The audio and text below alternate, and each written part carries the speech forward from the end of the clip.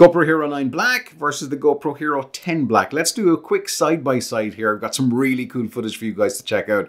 Then come on back and we're going to figure out which one should you buy.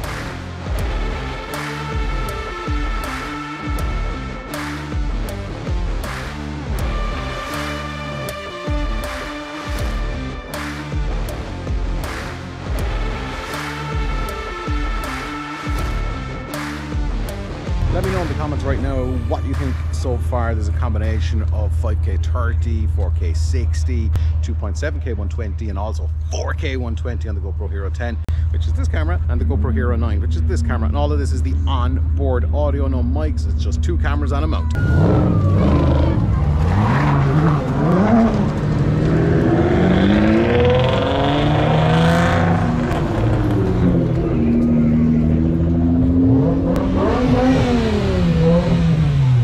What did everybody think? Cool. Amazing. That's all of the footage between the GoPro Hero 9 Black and the GoPro Hero 10. I'm going to get into this momentarily about which you should buy or which you should even think about buying. At that cannonball run, probably was there about 9-ish and we left around 11. So give or take 2 hours, and this was on one battery. I brought an extra one, but I didn't change it. One battery, that was it. And it lasted for the whole lot. Majority of the footage was 4K 120.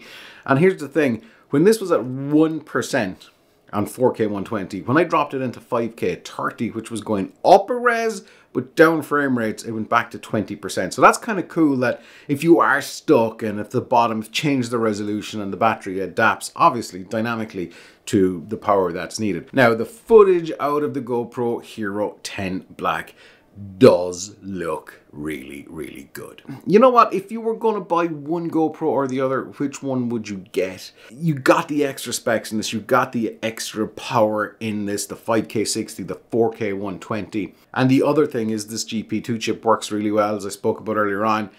The screen is a night and day difference between the screen, which, to be honest, is not a good experience in GoPro's behalf. Don't freak out and write another million comments. But that's the way it kind of should be. We're used to snappy materials, snappy gadgets, snappy everything. It's until you use the 10 that you don't realize how bad the 9 was. And the 9 was appalling out of the box for touchscreen. Firmware updated kind of fixed that, but yeah. Anyway, you do have overheating issues. Now, on the day that I was there, it wasn't the warmest day in the year. Hey, we're in Ireland, but it did get very warm. Not once did it shut down. Now, obviously, there's an airflow going back and forth. This camera was turned on, it was turned off, record, stop, start. So it really got put through the ringer a little bit. But when it came to this thing overheating, it didn't work at all. It was fine. That lasted. However, when I came home back into this room, I said, let's just do a test, fresh battery in. About 15 minutes before the whole thing overheated at 5K 60 and 4K 120. I've read other reports where it is overheating at even lower resolutions. Not sure what that's about, but we'll do some more tests and see how it goes. The Hypersmooth 4.0 on this, it's really good. It's next level stuff.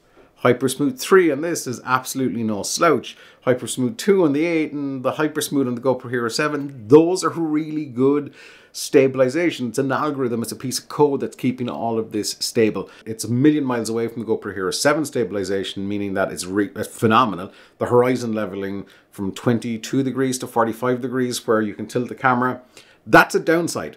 Believe it or not, that can be a downside in the sense that, you know, a lot of these shots that I was taking, I was angling the little stick and I was going back, and then I forgot about horizon leveling and I was like, So if I want to get that rotation on the shot, I'm going to have to manually do it in post. That aside though, you can just turn it off. I really had a bad first impression of the camera just with the whole update thing. But now that I've got to use it, it's snappy, it's punchy, the footage looks good. 4K 120 is great. Now, like anything, it could use a bigger sensor, it could use more bit rate, but depending on what you're doing, and here's the thing, not everybody is on a dirt bike, not everybody's in a kayak, not everybody is climbing a mountain. Hi, Stephen Reed.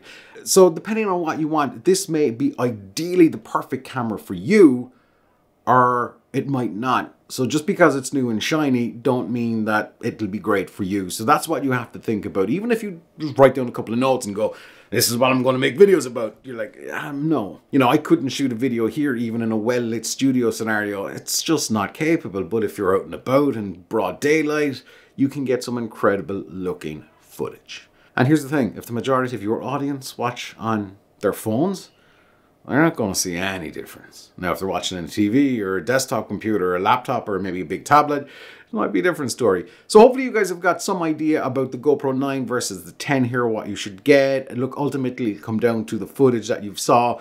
Not a huge difference, but I think if you want the extra oomph, this is the one to go for.